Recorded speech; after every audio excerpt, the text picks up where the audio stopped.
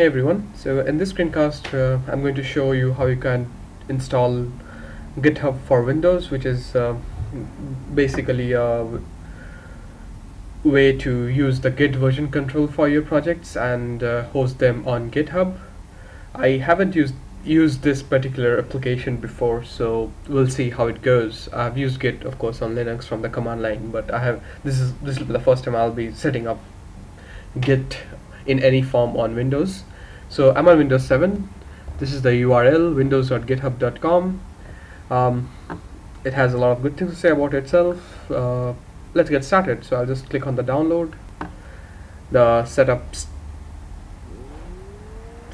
file is downloading. It's not really big. It's about 700 KB, so it shouldn't take too long. 16, 15. It's taking a while. Okay, let it download in the background, and we'll just take a. Well, there's not really much to look around here because, well, still, let's see what do you have in help.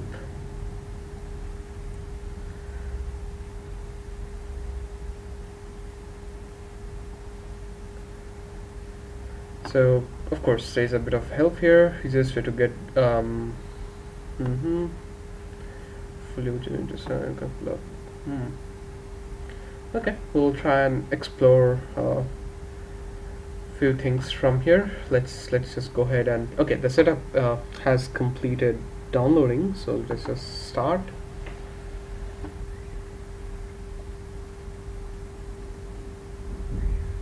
Alright, and just select run. Oops, something died.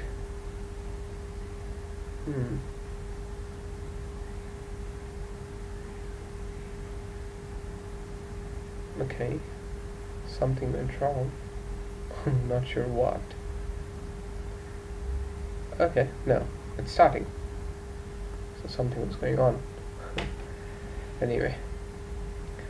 Okay, so do you want to install this application? Name GitHub from github.windows. Yeah, sure, install. Okay, so it's downloading. So that was really the bootstrapping application. So this is really doing the download, which is about 38 MB. Okay, it finishes. So this is adding repository. So you can add a repository on your hard drive by dragging a folder in from the Explorer. Okay, so a few things, like if it's already a Git repository, it will import all the history and connect it to your GitHub accounts, or you can directly clone them from github.com. Look for the clone in Windows button. It obviously has shell integration.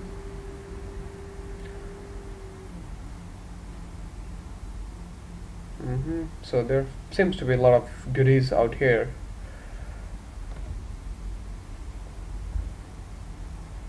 Branches, setting up your avatar, and of course, well, really nothing fancy, the basic stuff, but really looks amazing. Let's see. It's still downloading. Since we're here, one of the really great resources to learn about book is the Git SCM book, which is freely available for download. I'll just search for it. Okay. So it's gitscm.com/book. Great book.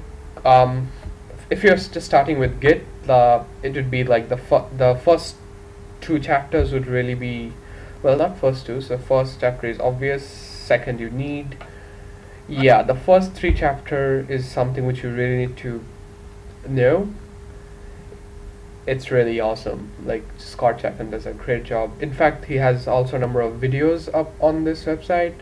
So he introduces what is version control, what is Git, get going, and a few basic things. There's really great videos which I recommend you to check out.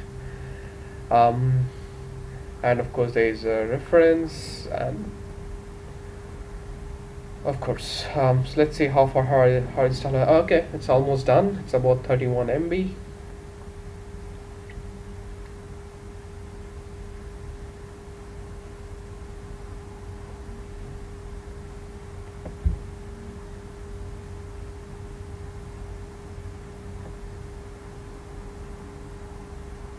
That's 84%.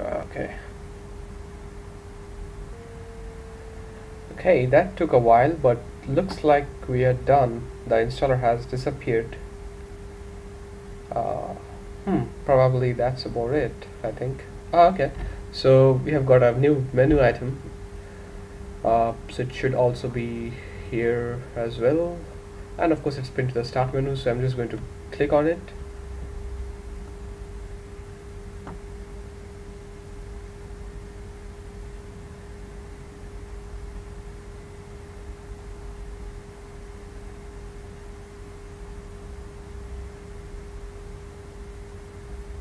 Again, it's taking a while. Okay, so it's doing a few things like extracting Git. So it probably, so yeah, it of course has a copy of Git. So it's doing a few things in the background. Let's see. Oops, we have got 2 copies. I think one of the copies was started automatically after installation. Yeah, I shouldn't have started the one, which I did manually. Oops, okay.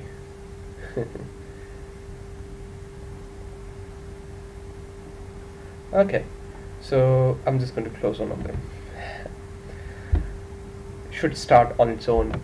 I was just being a little too enthusiastic, I guess there. Going to close it. Okay. Alright, so if you already have a GitHub account, or if you don't have, just go and create one. I already have, so what I'm going to do is I'm just going to enter my details here. Oops, it's going a little unresponsive. Okay, yeah, I think we are back. Okay, so my username, okay, my password, I do login, and as you can see, I have been logged in. This is my this will be using the commits you create. So if you're familiar with Git, you know it needs a username and a email. So I'm just going to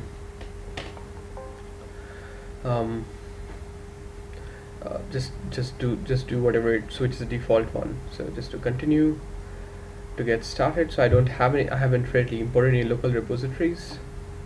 I'm just going to skip. Let's refresh. I think my remote repositories might be pulled in here. Not really. Yeah. Okay, of course. So this is probably just for refreshing the set of local repositories. Let's see what we have before we go ahead and create pull in our.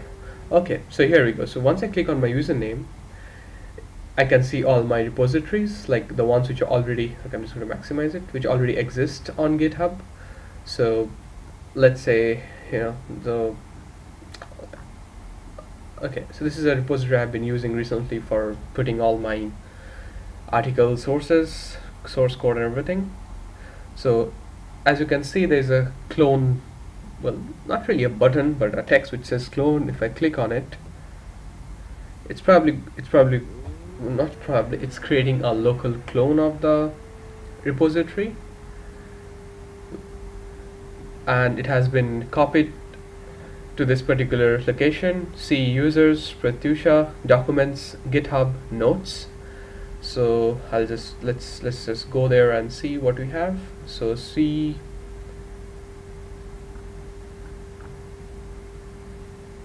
oops, I forgot where it was. Okay, see users. Okay, see users, that's where I need to go. Users, Tusha, documents, where are you? Okay, no, where is it? Sorry about that. Yeah, it should be there. I don't know why I can't see it. No, it's not there. Well, it should be there. I just can't see. Wow. Interesting. I just don't see that file here. It's actually my git users Pratyusha, my documents, GitHub.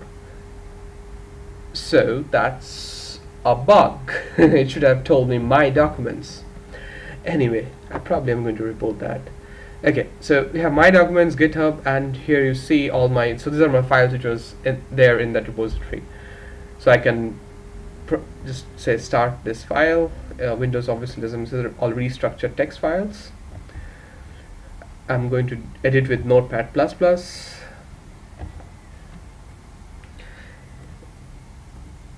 Various lengths, and I'm just going to delete the full stop, and that's, I'm going to save. So that's my change.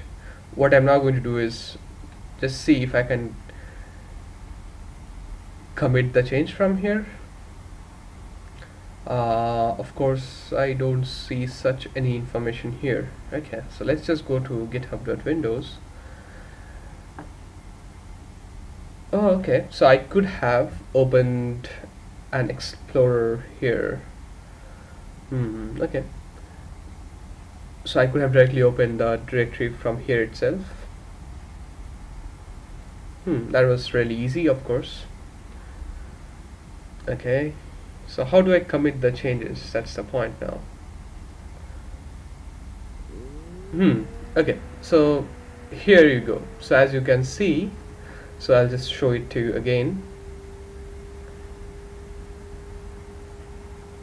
I click on this, I go to the open this repo. So as you can see, it shows me the diff, which is really the difference of the file, the local file from what exists on the remote branch or the remote copy.